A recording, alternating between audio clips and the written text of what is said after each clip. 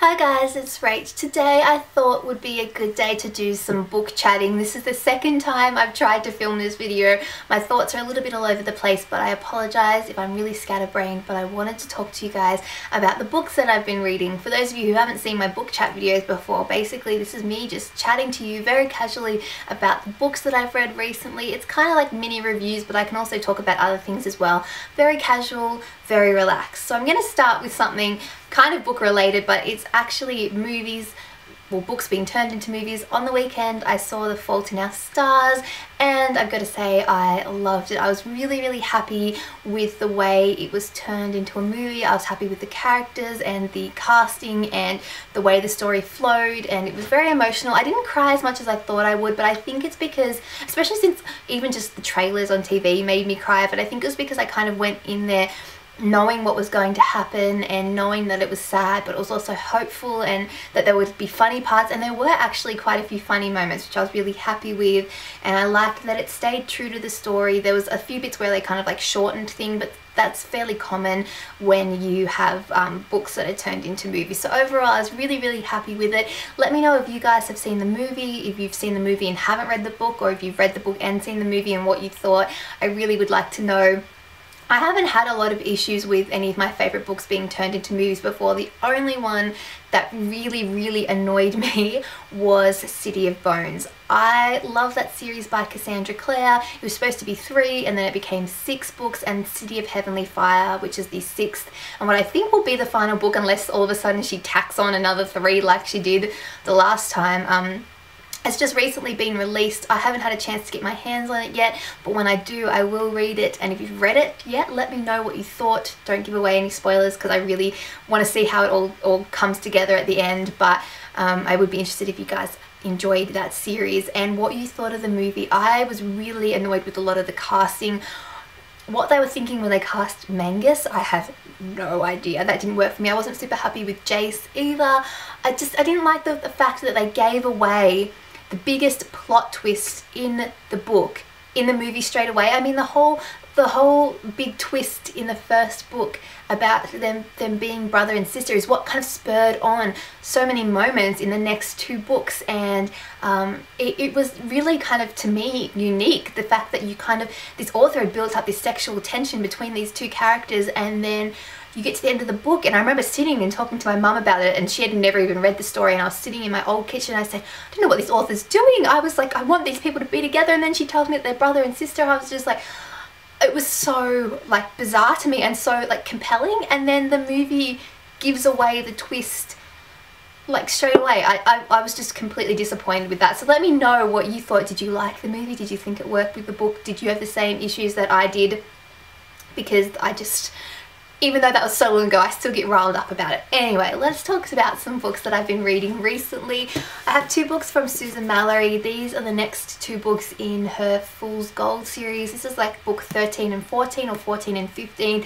I'm not really sure because there's just so many of them, but I've mentioned the Fool's Gold series before. It's based on a fictional town, I think set like somewhere in like California, but it doesn't actually exist, and it's just this perfect little town.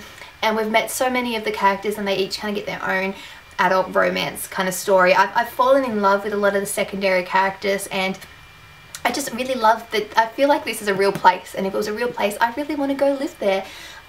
Unfortunately I can't. So these books were based on Taryn and Angel, so we'd met both of those characters in the last couple of books. This is when we met, and I really enjoyed it because they're both kind of people that sort of aren't very big on relationships, and sort of seeing them get together and fall in love was really cool. And then the next book is based on Sam and Delina. And Delina was another person who you met in previous books. So that's what I mean by saying that like the characters are kind of all linked, and you can see people in like 3 or 4 previous stories, and then they'll eventually get their own story. I really liked theirs because theirs was kind of like this misunderstanding in that they had previously had a one-night stand, and he got spooked thinking that she was all in about love and marriage and things like that, because he randomly found a list of ways to get guys to marry you and a room full of wedding dresses.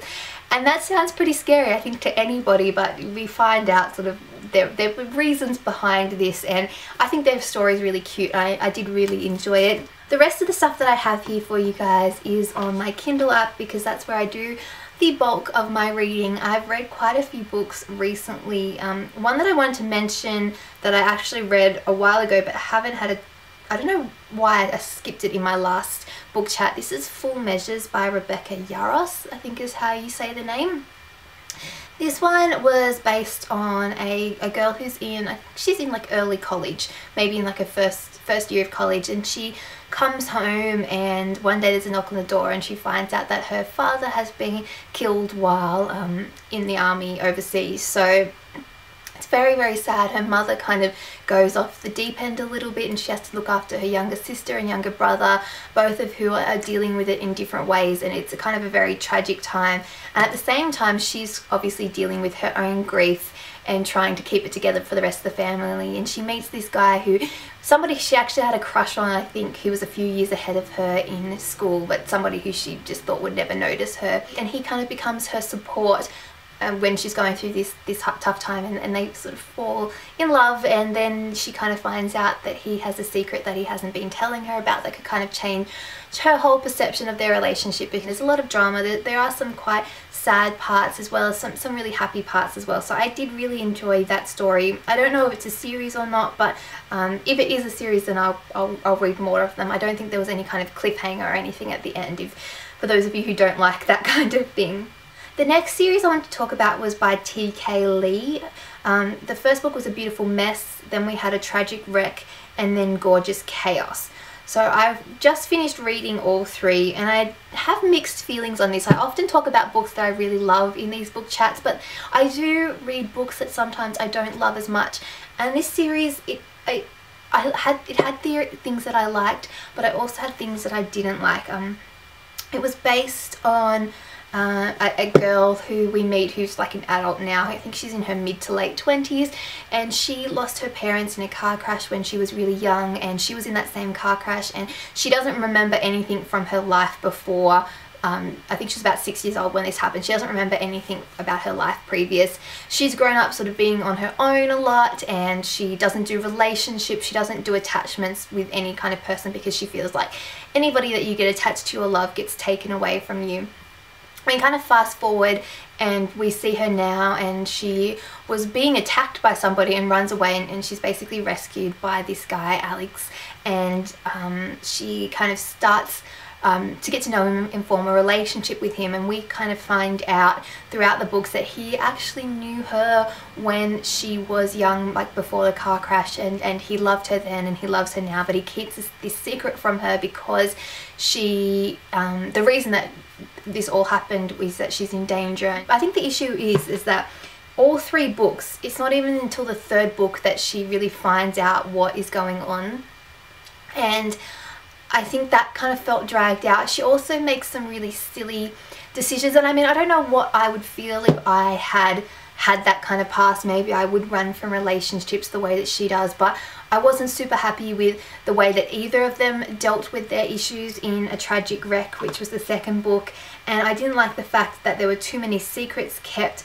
all the way until Gorgeous Chaos, which, like I said, is the third book. There were also some pretty, I don't know, there was just things that didn't make sense. Her line of thinking, to me, to be perfectly frank, came out stupid at some points. So there were a lot of issues. There was a good twist at the end that I didn't actually guess. Some people, I've read other reviews, so that they guessed it early on, so I mean, that kind of depends. I mean, I kept on wanting to finish the series, but at the same time it left a lot to be desired, so I don't know whether I'd necessarily recommend that one, but I did finish it. And if you do read the synopsis of the books and decide that you want to read it, then I wouldn't say don't, but it just wasn't my favourite series that I've read recently. Moving on, a few books I did love. Jessica Park is an author who I read when I first started getting into more indie authors, these authors that sort of publish only on like ebooks to begin with, and I loved Flat Out Love, and I've also spoken about Flat Out Matt, which was kind of a little spin-off. There has since been a story that's been added, which is Flat Out Celeste, and I knew nothing about it until I randomly saw it on Twitter, and I was like, oh my god, I have to get this book straight away.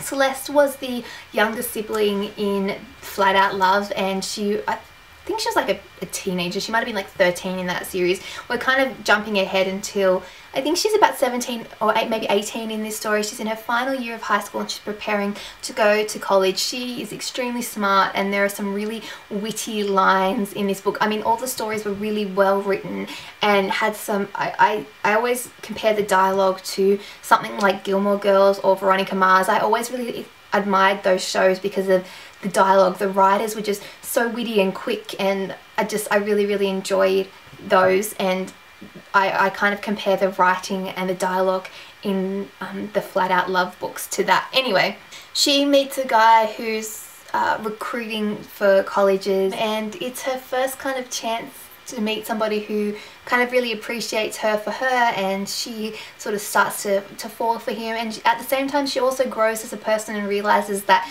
she doesn't need to be as isolated as she has been. She starts to sort of make some friends, and I really enjoyed hearing more about all the characters. I've also read another one from Abby Glines. This is another novel in the Seabreeze series, which I've been reading from the very start. This is Hold On Tight, where we see Dwayne's story, and Dwayne is a person that's been mentioned in a lot of the previous stories, and I really enjoyed his character. And then we also meet a new female protagonist, Sienna. So I don't know if his younger brother has ever been mentioned in previous books, but basically we kind of start with Sienna and Dwayne's younger brother Dustin dating when they're in high school.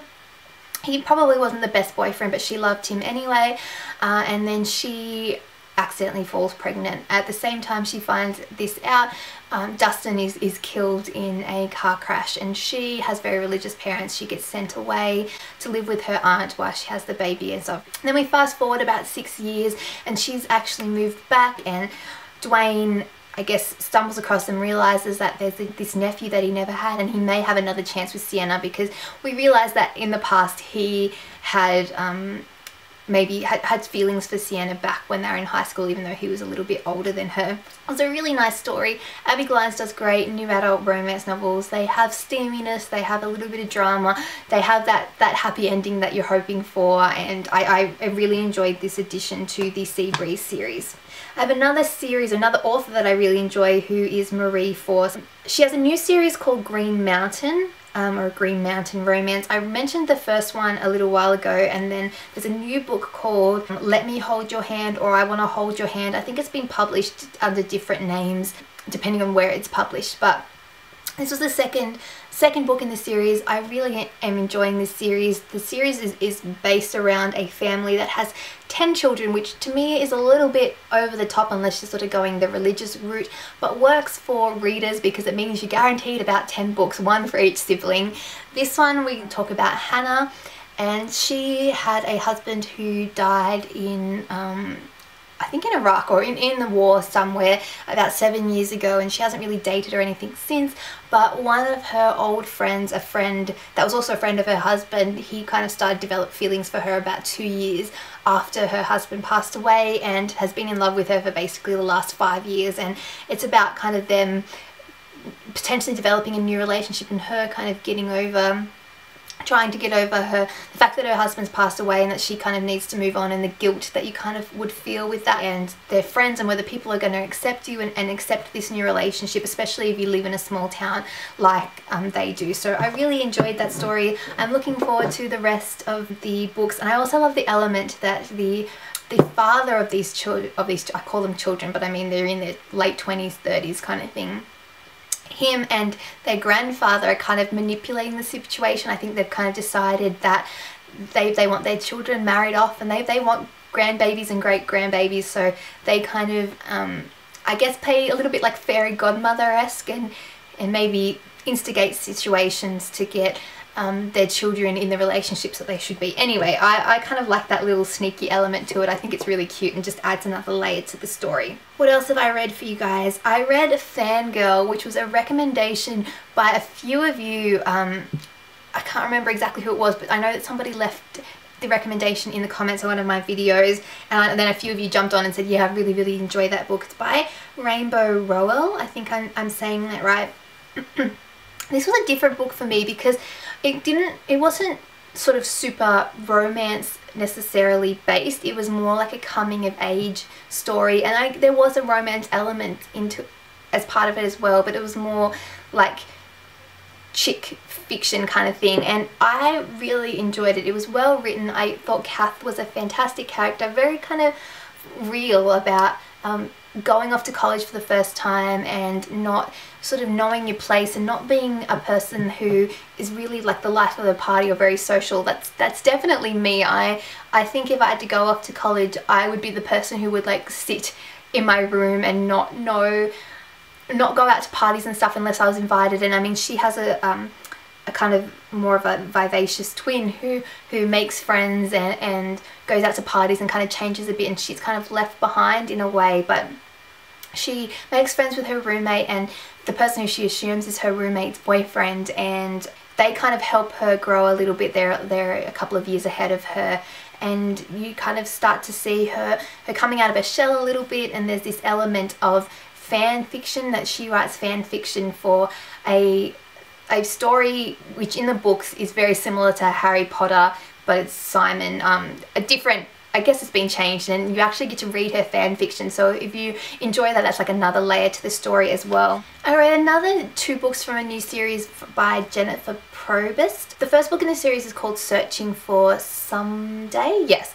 And in this book we meet Kate and Slade, and Kate and 2 of her friends own a matchmaking agency, and she is matchmaking partly because she really enjoys it, but she also has a special kind of gift in which when she touches people that are meant to be together, she can kind of feel it. She gets like a shock kind of thing. There's this, it's mainly just a sort of an adult romance novel, but there is that like slight supernatural twist to it in that she has this kind of touch, this kind of gift that, like I said, that she can kind of sense when people are soulmates or are meant to be together. We meet Slade, who is the main protagonist, because his younger sister has signed up to the matchmaking agency, and he's worried about her because she's had bad relationships in the past, but he's being the older overprotective big brother.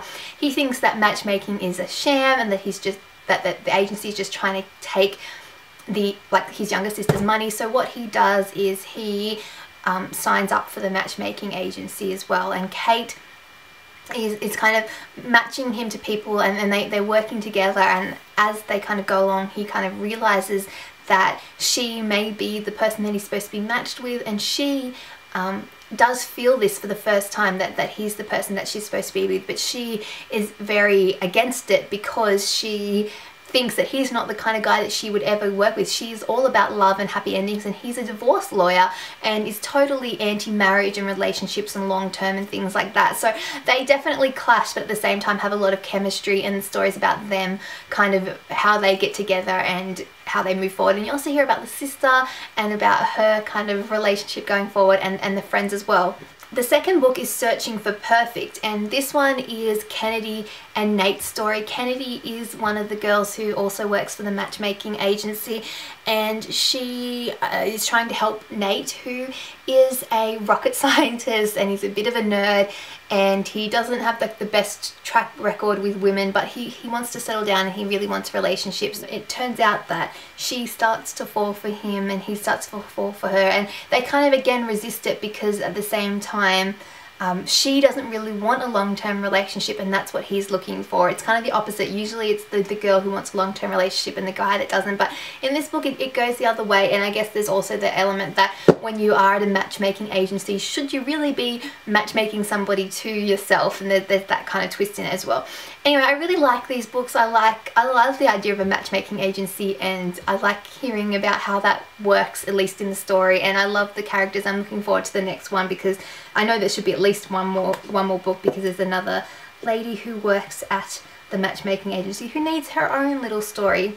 Okay, and then the last books that I wanted to talk to you guys about were the Broken series by Chloe Walsh, and the first one is Break My Fall, and this book we meet Lee, who has had a really bad sort of life growing up. Her father is abusive, and she decides to finally break free, run away, and she runs to one of her friends who's been going to college, and she lives with her boyfriend and another guy in a house, and she goes to hopefully go stay with her until she can get a job and get on her feet. And there she meets Kyle, who's one of the roommates, and they kind of start a little bit of relationship. He's attracted to her, but she's obviously very skittish, and he isn't one for relationships. He's a bit of a man whore. Anyway, it's kind of about their story and about how they get together. There's definitely some sort of negative elements to it and bad things that happen, and there's a lot of drama. Second book is Fall to Pieces, so there are some kind of quite dramatic things that happen in the second book. Didn't really expect them to happen, but overall I did enjoy the series. I don't know if there'll be another one or not. It says series, and series is usually more than 2, so we'll see. But it was an interesting story, not necessarily my favourite, but I did enjoy the books, and they did keep me wanting to read what was going to happen next. That is, I think, everything that I've read recently. I hope you guys have enjoyed hearing about it. As always, I will list all the books in the description box below, so if you want to check them out, I would recommend having a look at them on Amazon or Goodreads, reading the synopses, because their synopses are much better than me trying to explain the books to you without also giving away the whole story, which is so hard. And if you like the idea of them, then definitely check them out. I'd, as always, love to hear recommendations, and if you do end up reading any of these books, let me know in the comments. Come back later if you go off and read them, because I want to hear what your thoughts are, if there's things that you liked, you didn't like. That's the whole point of these books chat videos, is I want to be able to actually chat with you rather than me just talking to you about a whole heap of books. I know they're very rambly, but if you enjoy reading, then you'll probably understand. And other than that, I'm going to go. I hope you guys are all having a fantastic day, and I will see you guys all in my next video. Bye!